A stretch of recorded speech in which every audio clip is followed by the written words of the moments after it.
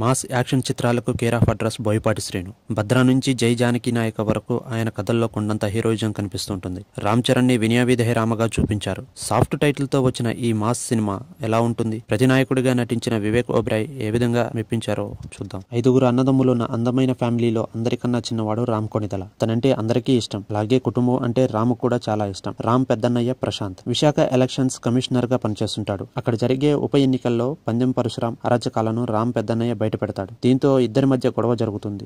అది నచ్చని పరశురాం రామ్ కుటుంబాన్ని టార్గెట్ చేస్తాడు.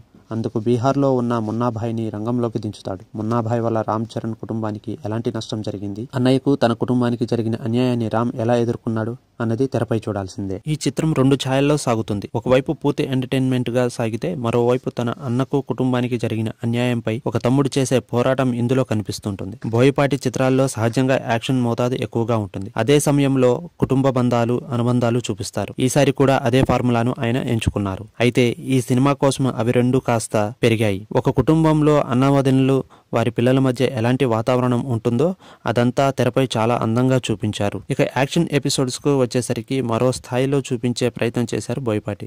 అటు ఫ్యామిలీ ఆడియన్స్ కు, ఇటు మాస్ ప్రేక్షకులకు నచ్చేలా ఉండాలన్నది బోయపాటి ప్రయత్నంగా కనిపిస్తుంటుంది. కియారా అడ్వానీతో కొన్ని సన్నివేశాలు ఆఫీసులో జరిగే ఎపిసోడ్స్ లో ఎంటర్టైన్మెంట్ అలరిస్తుంది. అయితే ఈ యాక్షన్ ఎపిసోడ్ల మూలంగా కథ బాగా నలిగిపోయింది. కొన్ని యాక్షన్ సీక్వెన్స్ల మధ్య కథను పేర్చుకుంటూ వెళ్లాడేమో అనిపిస్తుంటుంది. కథ ప్రారంభమై చాలా మాసిగా సాగుతుంది. హీరోయిజం ఎలివేట్ చేసే సన్నివేశాలు పతాక స్థాయిలో ఉంటాయి. యాక్షన్ సీక్వెన్స్ ముందు వచ్చే సన్నివేశాల్లో భావోద్వేగాలు బాగా పండించారు. విరామం వరకు ఈ సినిమాలో కథ ఉండదు, కానీ దాని ముందు వచ్చే సన్నివేశాలు మాస్ను విపరీతంగా ఆకట్టుకుంటాయి. ద్వితీయార్థమంతా రామ్ మున్నాబాయిల పోరు కనబడుతుంటుంది. దీంతో ఒక దాని తర్వాత మరొకటి వరుసగా యాక్షన్ ఎపిసోడ్లు వస్తాయి. వాటి మోతాదు కూడా ఎక్కువగా ఉంటుంది. అవి తెరపై చూడటానికి బాగున్నా, అరే మళ్లీ ఫైట్ వచ్చేసిందే అన్న ఫీలింగ్ ప్రేక్షకుల్లో కనిపిస్తుంటుంది. హింస, రక్తపాతం, హీరోయిజం మరో స్థాయిలో ఉంటాయి. యాక్షన్ కోసమే యాక్షన్ అన్నట్లు సెకండ్ హాఫ్ సాగుతుంది. ప్రథమార్థంలో కనిపించే ఫ్యామిలీ డ్రామా, ఎమోషన్స్, లవ్ సీన్లు, ఫన్ ఇవేవీ కనిపించవు. ఒక సీరియస్ పంతాలో సాగుతుంది. బోయపాటి గత చిత్రాలన్నీ కలిపి కట్టుగా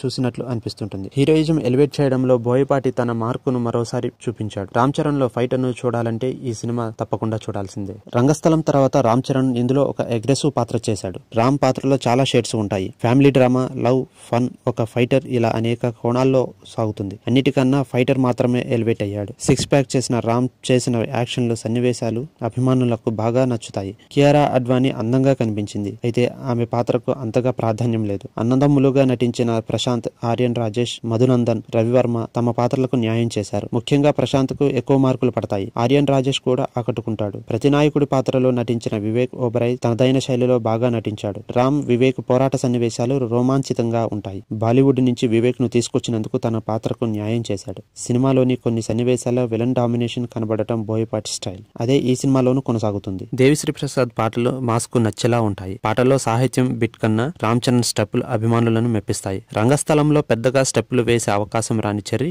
ఇందులో ఆ లోటు తీర్చుకున్నాడు. సంభాషణల్లో పదునుంది. రామ్ కొణిదెల అంటూ చెప్పే డైలాగులు మాస్ కు బాగా నచ్చుతాయి. కథకుడిగా బోయపాటి రామ్ చరణ్ కు సరిపోయే కథను మాత్రం ఎంచుకోలేకపోయాడు అనిపిస్తుంటుంది. సినిమా మొత్తం పక్క కమర్షియల్ ఎలిమెంట్స్ తోనే సాగుతుంది. పాట ఫైటు అన్నట్లు సినిమా సాగుతుంది. Please subscribe our YouTube channel I7 News.